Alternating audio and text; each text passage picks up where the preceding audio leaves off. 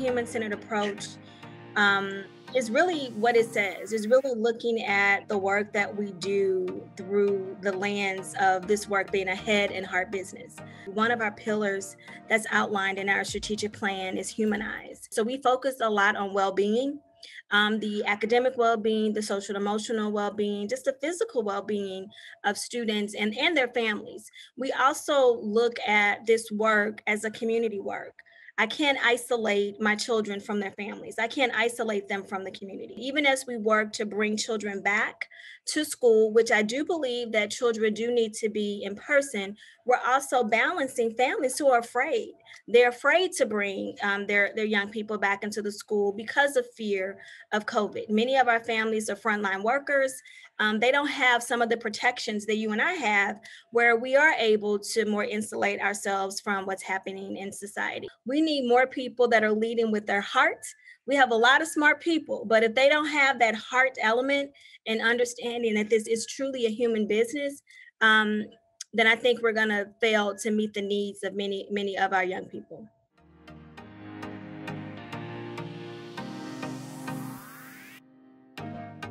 So, yes, I call myself a status quo disruptor. I have been using that term for quite a while. I was very much involved in the Ferguson Commission's recommendations after Mike Brown's murder. And so, really looked at what was happening in St. Louis in a much more in depth way. Grew up in St. Louis, know St. Louis, went to schools in St. Louis, but after Mike Brown's murder, really seeing a lot of the systems that are just not coordinated and are not designed to support equity for all. So status quo disruptor really is about my goal and my passion for equity.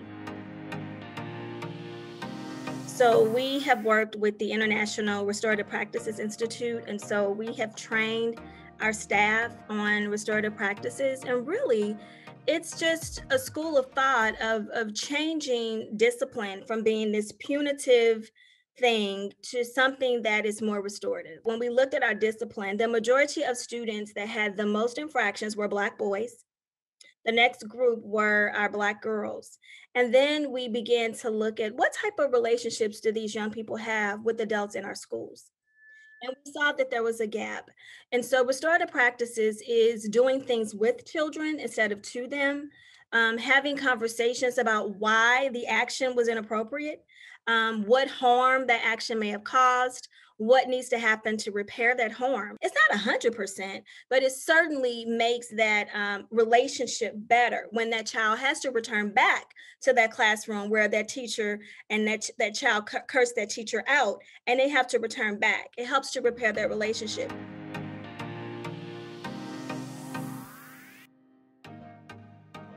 So I started this journey really right when I was appointed as superintendent. I began partnering with Alive and Well. And University City was one of the first regional, a part of the first regional collaboratives where we were really learning about trauma. And it really looked at the number of traumatic events that an individual had and how those events impacted their brain, how their brain is wired, how their brain functions. So the more traumatic events that a child has, the more ACEs a child has, we're seeing the impact on their brain.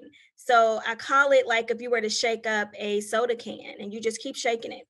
You shake it for 15 minutes and then you give that to someone and say, open it. We know what happens. It explodes, right? So a lot of our children are coming with all of that stuff in their brains, all of those emotions, and they come to school and just a simple tap on the shoulder creates this reaction. And there's some underlying causes for that. So instead of saying, what is wrong with you? We say, what happened to you? And so being trauma informed helps us know, again, I'm going back to the human centered approach. These are human beings, and we have to ask different questions. We have to adjust our approach. We have to have more empathy, and we have to be informed. So we have hired three restorative practices specialists in our district that work in tandem with our trauma informed teams. We have school teams in every building that have been trained on trauma.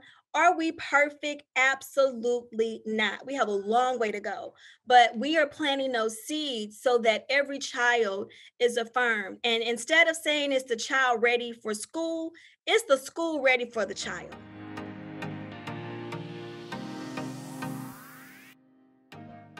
So we have an aspirational vision. It's called Learning Reimagined. So we have forecast what we want it to look like.